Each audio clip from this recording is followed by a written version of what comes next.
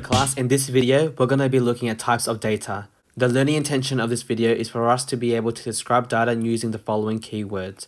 Data can exist in many different forms and we could broadly sort them into two main groups, categorical data and numerical data. Categorical data involves descriptive responses. In the example down below, I've got a pie chart that illustrates the different responses people are responding in terms of getting their COVID vaccinations. The types of responses that you receive from categorical data are worded statements or descriptions. In contrast, numerical data involves collecting responses that have a number associated with them.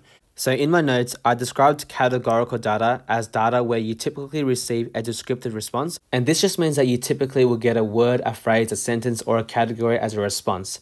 I'd also like to add that sometimes for categorical data, you can actually get a numerical value associated with it, but most of the time you won't. But I'll explain this in a bit more detail on the next slide. In contrast, numerical data will always have a number associated with them, which can either be measured or counted.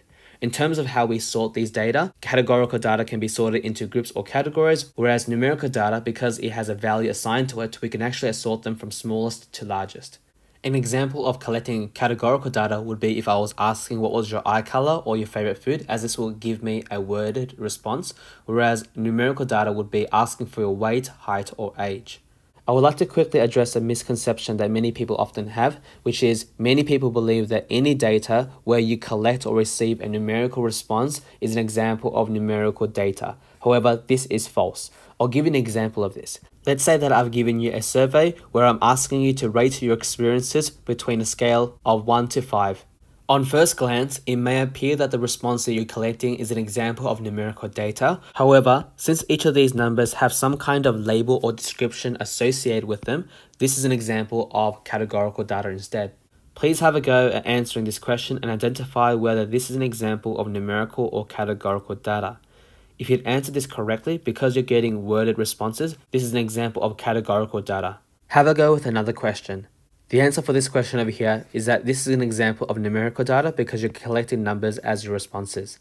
The next thing that I want to talk about is the subtypes of each of these main types of data. So for categorical data, this could be further classified as ordinal or nominal data, whereas for numerical data, we could further classify that as discrete or continuous data. Let's unpack what these two types of categorical data are. So categorical data can be further classified as ordinal or nominal data. Now the word ordinal sounds very similar to the word order. So you can think of ordinal data as data that can actually be ordered. An example of ordinal data is listed down below. So notice how each of these responses, very satisfied, satisfied, indifferent, dissatisfied, and very dissatisfied, there is an actual hierarchy where you can actually list or place the responses in a particular order.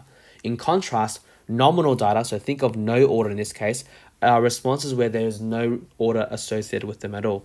An example of this is asking what is your favorite dog breed. In this particular example, there's no way for me to put one response above or below another response because there's no hierarchy whatsoever. So as a result of that, this is an example of nominal data.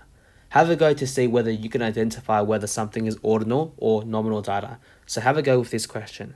For this question, this is an example of ordinal data because based on these responses over here, I can place these worded responses from low to high, and as a result of that, this is an example of ordinal data because it can be ordered. Have a go with another question. Similarly with this question, because I can rearrange the responses in a continuum from lowest to highest, this is an example of ordinal data. Let's now look at the subtypes of numerical data. So numerical data can be further classified as discrete or continuous data. For discrete data, we are concerned with data that can only take on a certain or specific value. I would also like to add that for discrete data, you're generally going to get whole numbers as a response, but you're not always going to be limited to them. An example of discrete data will be asking for your shoe size, the number of cars, or how many members there are in your family. In these examples, they can only take on certain values, and you can't have, for instance, 3.5 members in a family because it's not possible at all. In contrast, continuous data will have numbers where it can take on any value. So typically with these responses, you can actually get decimals. Examples of continuous data would be asking for your height, your weight, the amount of mass of grapes that's sold, or the weather forecast. So in these examples, they will take on any value within a given range and you'll typically expect to see decimals. Have a go at identifying whether the following example is an example of discrete or continuous data. If you answer this question correctly, this is going to be an example of continuous data because the mass or the weight of a dog can always vary and take on any values within a given range. Have a go with another question. In this question, this is going to be an example of discrete data. The reason being is because the number of goals that you score can only take on fixed values. It can only take on whole numbers in this case. So this is why it's considered to be discrete rather than continuous. By now, you should be able to classify data as ordinal, nominal, discrete, or continuous. I'd like you to now please answer the following questions from exercise 2A to get further practice. This is the end of the video. Thank you guys for watching, and I'll see you guys again in the next video. Bye.